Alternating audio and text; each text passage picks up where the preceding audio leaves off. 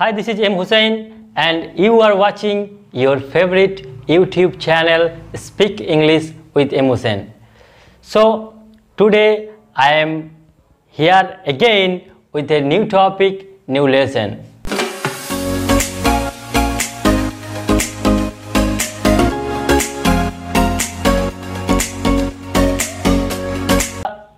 আশা করি আপনারা খুবই ভালো আছেন এবং অ্যাকচুয়ালি জিজ্ঞেস করাটাই ভুল, কারণ in this summer, in this high temperature we all are suffering badly.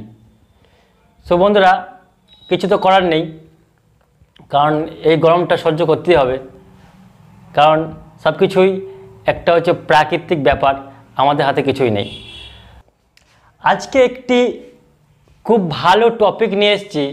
আপনারা সবাই জানেন আমাদের দৈনন্দিন জীবনে কথা বলতে গেলে আমরা কিছু কথা প্রায় বলে থাকি, আমাদের কনভারসেশনের ক্ষেত্রে আমরা দৈনন্দিন জীবনে প্রায় বলে থাকি কিছু কথা, যেমন আমাকে সেখানে যেতেই হবে, তাকে এটা করতেই হবে, আমাকে শিখতেই হবে, তাকে বাঁচতেই হবে।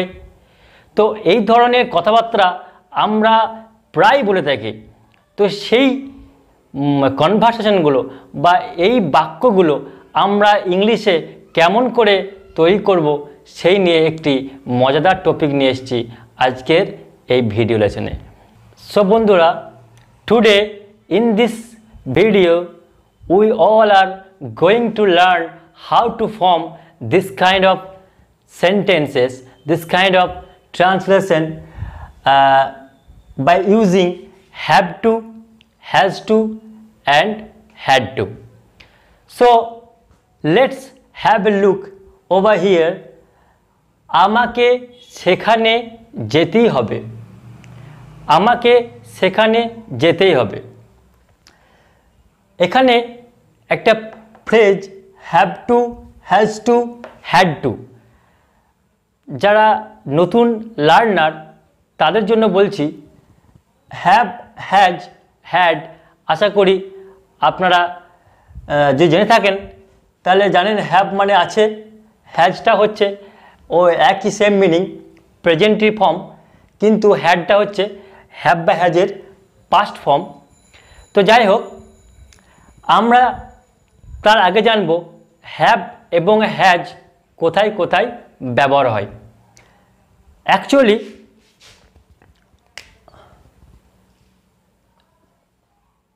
হ্যাভ, হ্যাজ এটি হচ্ছে ভার্বের প্রথম রূপ, এর হ্যাডটা হচ্ছে দ্বিতীয় রূপ, যেটা আমরা পাস্টের ক্ষেত্রে হ্যাড ব্যবহার করে থাকি। তো যাই হোক বন্ধুরা, এখন আমরা জানব হ্যাভ এবং হ্যাজ কোথায় কোথায় ব্যবহার হয়। এখানে আমাদের আই থাকলে হ্যাভ হবে, উই থাকলে হ্যাভ হবে, দেই থাকলে হ্যাভ হবে, ইউ থাকলে হ্যাভ হবে, হি এবং সি, অর্থাৎ থার্ড পারসন সিঙ্গুলার নাম্বার ক্ষেত্রে হ্যাজ হবে। এটা হয়তো সবাই অনেকজনই জেনে থাকবেন। তো যাই হোক, তো হ্যাভ টু, হ্যাজ টু এবং হ্যাড টু ব্যবহার করে আমরা কেমন করে কিছু করতেই হবে, করতেই হলো, করতে হতো, এই ধরনের বাংলাতে থেকে ইংরেজি কীভাবে তৈরি করতে হবে বাক্য, সেটাই শিখব। তো প্রথমে আমাকে সেখানে যেতেই হবে, আমাকে সেখানে যেতেই হবে। এখানে দেখুন আমি অলরেডি ফর্মটা তৈরি করে গেছি, জাস্ট আমাকে হ্যাভ টু না হ্যাজ টু হবে সেটা আমি একটু দেখিয়ে দেব। আমাকে সেখানে যেতেই হবে, আই থাকলে আমরা জানি হ্যাভ হবে, সেই রূপ এখানে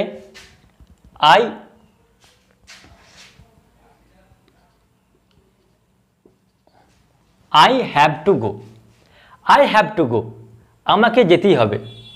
I have to do আমাকে করতেই হবে। I have to do it আমাকে এটা করতেই হবে, আমাকে এখনই এটা করতে হবে। I have to do it right now। তো যাই হোক, have to মেন ফর্মটা আমাদের সবসময় একই থাকবে। এখানে তারপর বাক্যটি দেখুন, লুক অ্যাট হিয়ার, তাকে এটা বলতেই হবে, তাকে এটা বলতেই হবে। তাকে জানি আমরা থার্ড পারসন হি হবে ইংরেজিতে। তো হি থাকলে এক্ষেত্রে আমরা জানি হি থাকলে হ্যাজ হয়, সেক্ষেত্রে আমরা এখানে করব হ্যাজ টু, তাকে এটা করতে হবে, he has to tell this. অর্থাৎ মেন যেটা সিনটেক্স বা বাক্য তৈরি করার যে নিয়মটা, সেক্ষেত্রে বলতে গেলে সাবজেক্ট প্লাস হ্যাজ টু অথবা হ্যাভ টু অথবা হ্যাড টু প্লাস ভার্বের V1। এই সূত্রটা ফলো করে সাবজেক্ট প্লাস হ্যাজ টু অথবা হ্যাভ টু অথবা হ্যাড টু, এটা পাস্টের ক্ষেত্রে আমাদের তারপর V1 ভার্বের প্রথম রূপটা ব্যবহার হবে। তো যাই হোক, তো তাকে এটা বলতে হবে he has to tell this, তাকে এটা এখনই বলতে হবে he has to tell this right now. যাই হোক, এর পরের সেন্টেন্সটি আমাদের সবাইকে একদিন মরতে হবে, এটা একটি ইটারনাল ম্যাটার, এভিডেবল বা আনঅ্যাভয়েডেবল, ইনএভিটেবল যাই বলুন না কেন, এটা একটা অপরিহার্য অনিবার্য স্টেটমেন্ট যে আমাদের সবাইকে একদিন মরতে হবে। এই বাক্যটি আমরা এই হ্যাভ টু হ্যাজ টু দিয়েই ব্যবহার করে দেখুন, আমাদের সবাইকে একদিন মরতে হবে। উই অল, আমার সবাইকে, এটা একটি প্লুরাল ফর্ম, যেক্ষেত্রে আমরা জানি উই থাকলে হ্যাভ হয়, তো এখানে অবশ্যই have to. We all have to die one day, we all have to die one day, this is eternal truth, চিরন্তন সত্য, nobody can avoid this kind of fact. So we all have to die one day, actually we all have to take the test of death. So আমাদের সবাইকে একদিন মরতে হবে, তো এই বাক্যটি আমরা হ্যাভ টু ব্যবহার করছি, we all have to die one day. চলুন লাস্ট, বাবরকে ইংরাজি শিখতেই হবে। বাবর একজন থার্ড পারসন সিঙ্গুলার নাম্বার, আমরা জানি নাম, সো সেক্ষেত্রে আমরা হ্যাজ করব, কারণ জানি থার্ড পারসন সিঙ্গুলারের ক্ষেত্রে আমাদের হ্যাজ ব্যবহার করতে হয়। তো এখানে Babur has to learn English, Babur subject has to, এটা হচ্ছে ফ্রেজটা হচ্ছে হ্যাজ টু এবং ভার্বের V1 হচ্ছে লার্ন। তো Babur has to learn English, বাবরকে English শিখতেই হবে। সো আজকে এবার যদি পাস্টের ক্ষেত্রে হয় যে আমাকে সেখানে যেতেই হলো, সেক্ষেত্রে আমরা হ্যাভ টু না করে হ্যাড টু করবো, পাস্ট ফর্মটা করব।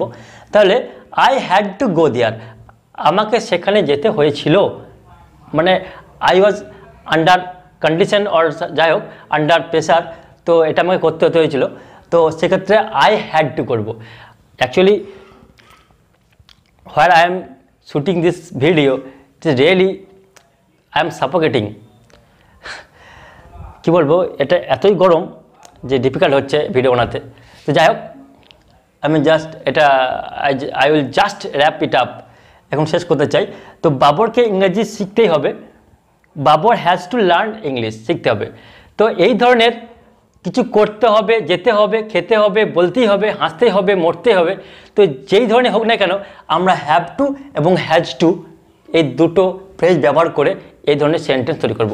সব থেকে ইম্পর্টেন্ট হচ্ছে এই সিনটেক্সটি বা এই বাক্য তৈরি করার গঠনটি সাবজেক্ট প্লাস হ্যাজ টু অথবা হ্যাভ টু অথবা হ্যাড টু পাস্টের ক্ষেত্রে, তারপরে ভার্বের প্রথম রূপটি ব্যবহার করে আমরা এই ধরনের বাক্য গঠন করব। তো it is really very difficult to make this video in this high temperature.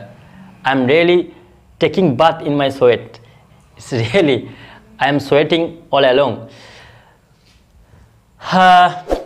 By the way, আশা করি আপনারা যা কিছুটা বুঝতে পেরেছেন, বুঝতে পারলে খুবই ভালো লাগবে। আর যদি কোনো সমস্যা হয় বুঝতে আমাকে অবশ্যই কমেন্ট করে জানাবেন, আর অবশ্যই লাইক করবেন এবং পারলে শেয়ার করবেন। I am really grateful and thankful for your valuable time you have given to watch this video. Thank you very much. I will be back again with new interesting and more useful topic related to spoken English and related to English grammar. Thank you very much.